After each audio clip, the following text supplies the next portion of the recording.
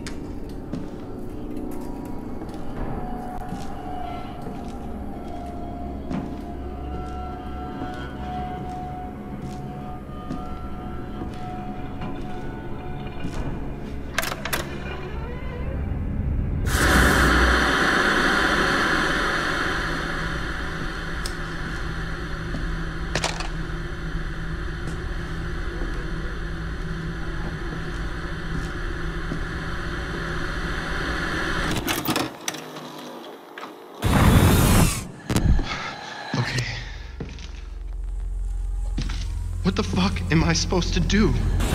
God damn it. I'm probably gonna end up like Andre. Okay. What the fuck? What do you see? What is it? Where are you going? Get back here!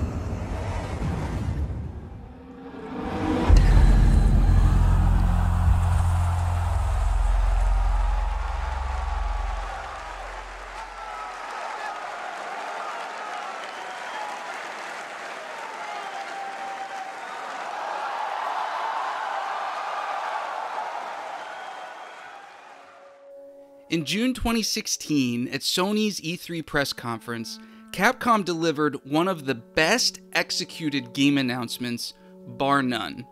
Surprisingly, the brilliance of the reveal had little to do with the trailer itself. Instead, Capcom capitalized on various different gamer emotions at the time, some unintentional, but effective all the same. To start, one must understand the history of the PT demo from Hideo Kojima and Konami. PT, which stands for Playable Teaser, was a first-person horror game and demo revealed at Gamescom 2014, though at the time its link to Kojima was unknown. It wasn't until players got their hands on the demo that, upon completion, it was discovered that PT was the next entry in the Silent Hill franchise, directed by Hideo Kojima and with support from Guillermo del Toro and Norman Reedus. Silent Hill, of course, being the main horror franchise competitor to Resident Evil.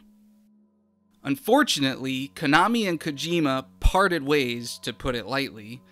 PT was removed from the PlayStation Store in 2015, and hopes for the Silent Hill franchise to return were squashed. This was absolutely devastating, as the PT demo was critically acclaimed and hinted at a game that would have been very special. Shortly after PT's removal from PSN, Sony held arguably their most impactful E3 conference to date in June 2015. It was jam-packed with game updates and announcements, topped off by the legendary trio of The Last Guardian, Final Fantasy VII Remake, and Shenmue 3. As the year went on, Sony also began gearing up for the 2016 release of PlayStation VR, PSVR, the virtual reality headset for PS4. So what does all of this have to do with Resident Evil 7? Well, fast forward to June 2016 and Sony's E3 press conference. Everyone was wondering how Sony could possibly top their 2015 showcase. Well, they started the show with a live orchestra and the reveal of God of War, which was fantastic, but more was going to be needed to live up to the previous year. Enter Capcom and Resident Evil 7. The reveal begins with the words full PSVR experience. Now, depending on your interest in virtual reality, this may have been a bit disarming. No one expected a full numbered entry in a significant franchise to be announced as a VR title. Immediately following, the words "before Kitchen" appeared, and while this likely didn't mean much to most, Kitchen was Capcom's PSVR tech demo from 2015, and at the time had no link to Resident Evil. Still, this would have tipped off a small group that this was a game from Capcom. For the masses, however, they did not know.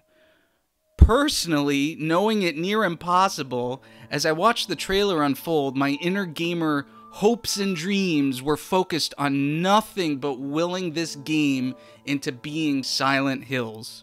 It was first-person horror, it had photorealistic visuals, it involved exploring a home with spooky folks appearing and disappearing. The trailer leaned into PT hard, and after the zeitgeist of sadness from what Konami did with Silent Hills, everyone needed some hope. As the Go Tell Aunt Rhody cover began to play, my mind was racing to find an answer. Was this Silent Hills? If not, what was it? Because for a VR game, it looked amazing. So, who made this? What could it be? Not once did I think of Resident Evil. I mean, it couldn't be, right? Resident Evil wasn't first person. Resident Evil wouldn't be released as a VR game. The Roman numeral 7 appears on screen, and it's like, oh, okay, I guess it's some new franchise. Then the rest of the Resident Evil letters appear, overlapping with the 7 Roman numeral. Absolute perfection. You can hear the shock of the E3 crowd, and there's plenty of YouTube reactions out there to show how big a moment this was. Capcom and Resident Evil were coming to fill the void left by Konami and Silent Hills, and if there was any franchise that could do it, it would be Resident Evil.